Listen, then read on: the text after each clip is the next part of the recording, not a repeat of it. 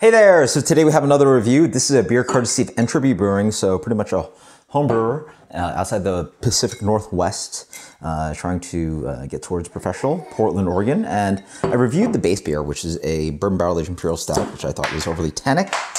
And I'm gonna have to clean that one up. And so this is the other take on it. This is the same beer. They blended some base beer into it, and this has vanilla, coconut, and cacao. So I think that might help the. So beer is quite dark, which is perfect. Big beer. I think this is a 14, yeah. And yeah, let's see how these ingredients change the beer. Love being critical, and especially at that kind of level, I think it's the most important thing you do for yourself, trying to, be small or small to professional or small at all is just be overly critical because, God forbid, what happens on Untapped, right? So, very dark. But I also smell the tannic notes already. Chocolate, for sure. Vanilla, very intense amount of vanilla, which is quite nice. A little bit of coconut in the background. Doesn't have any of these floaties, nothing kind of like that, but that dark head is great. It's a lot of what I imagine to be roasted barley, really dark malts in this one. So, and I see the head sort of fading away, so definitely the fat and the coconut is crushing that, which is part of the thing you're gonna do. If you have coconut in your beer, it's going to, those lipids are going to affect the head. So quite nice. Big bourbon notes as well. Yeah, I mean, it smells like a bourbon barrel aged beer with those complex adjuncts. Cheers, smells awesome. Have it warmed up a little bit, quite nice. Okay, so initial impression, that's already better. Yeah, for sure. Ooh, oh, big hit of booze on back. Whoa. Didn't expect that one yet, but it's a big beer.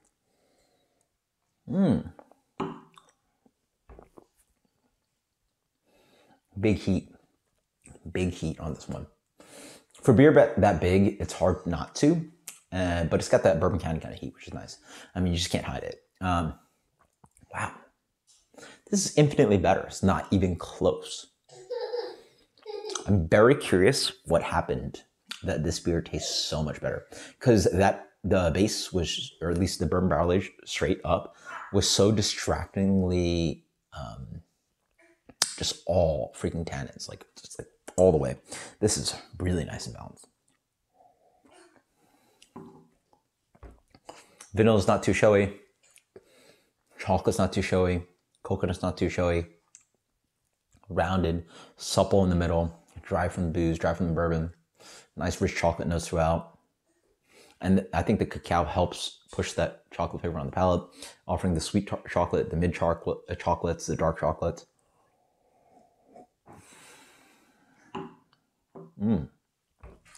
Mouthfeel's not super insane. I mean, actually, 14, yeah, this is very good mouthfeel. It's not one of those beers that I always dislike in bourbon barrel aged beers where it's sort of like stout plus barrel. It's integrated into the beer quite well. And now it tastes like I don't really get that much of the tannic bite. I get mostly the vanilla, the bourbon influence from the vanilla, the coconut's not even obvious.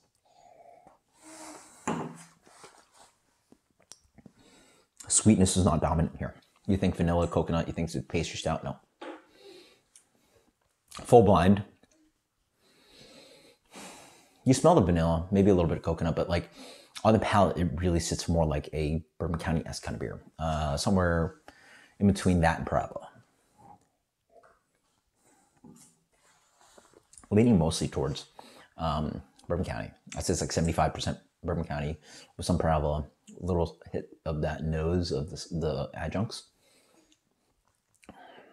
The chocolate, now I notice, is a little bit syrupy in the middle, but like not in an obvious way. Like you look for it. That's such a great way to touch the beer, that it's all those flavors of vanilla, coconut, and chocolate, but they work so well into the integration of the beer. So like, I think I get that beer somewhere in the 80s. This beer is not remotely close to that. I mean, whatever happened to this, or whatever barrel was, again, I'm gonna have to ask Entropy Brewing, but I suspect that this was treated differently. I suspect there's either more base beer here, or it's a different barrel and something different happened, because the base beer that I tasted, the straight bourbon barrel aged, is no way what I'm having in this glass. He can tell me wrong otherwise. But there's that tannic bite you could not get away from, and no way did you add just vanilla, coconut, and chocolate and fix it all. Like, you know, like there's just so much of that bite on that one, and now you actually have like a really good beer, and then like a really great beer, and then those adjuncts really just like float around. I will say for like you know, advertising, the flavors are not there for what people want. When people want coconut, they want coconut. When they want vanilla, they want coconut, vanilla. They want chocolate. Like they want all those flavors, obviously.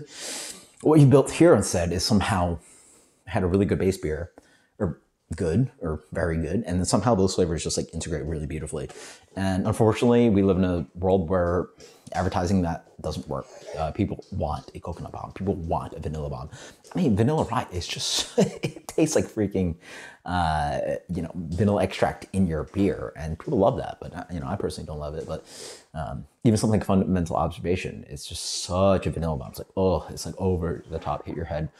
But if you find a new world where people like more towards old money takers, like people into older beer, where they want more subtlety, more complexity, more of the base beer showing through with these other flavors sort of like integrating as the beer, then you're going to have this, and that's where it shines. But again, hype boys, TikTok, ticking, Untapped, all that stuff, advertising those ingredients into this beer makes a great beer. But I feel like people are going to take it down. Like people are like, 3, I don't taste the coconut, right? You know, like stuff like that nonsense. But this is a delicious beer. Holy smokes. Sheets on the glass. Yeah, that's killer. That is so freaking good. Hyper drinkability.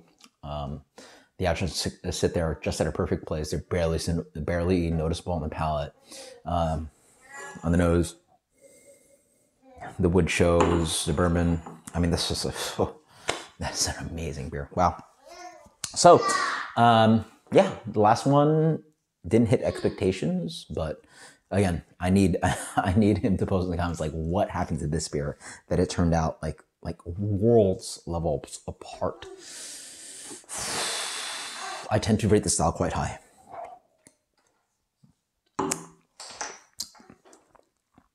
Not as thick and chewy as Bourbon County, but man, very few commercial beers even get remotely close to the quality of that beer. That's like a marshmallow from vanilla. 9.9. That is Entropy Brewing. This is Valhalla with vanilla, coconut, cacao. Until next time, guys, cheers. Check him out. He's probably releasing some bottles, home brewing. Hopefully, one point he gets professional. This is absolutely fantastic, world class. Wow, what did you do this beer? I mean, pro brewers can't do this at all. Honestly, like there are so many bourbon valley stouts that like don't even remotely touch this. So, absolutely fantastic. Love where the ingredients are at. Those little adjuncts, it's like pinpoint, and they're subtle. They're perfect. I mean, arguably they accentuate like what a bourbon barrel aged naked imperial stout is, but I think if you can do this, you can do it. It tastes great. The glass is what it is. 9.9. Until next time, guys. Cheers. Later.